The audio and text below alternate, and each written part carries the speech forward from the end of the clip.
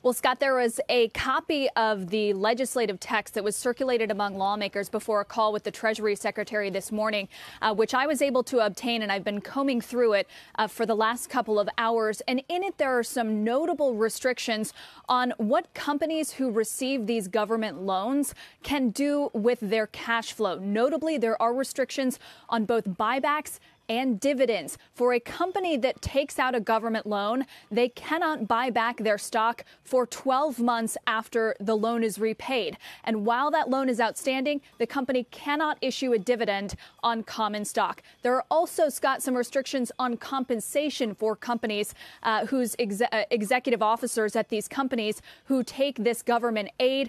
It's fairly complicated legal language. I want to make sure that we understand the specifics of that exactly. But for those wondering whether there will be restrictions on bonuses or exec comp, it does look like that's in there as well.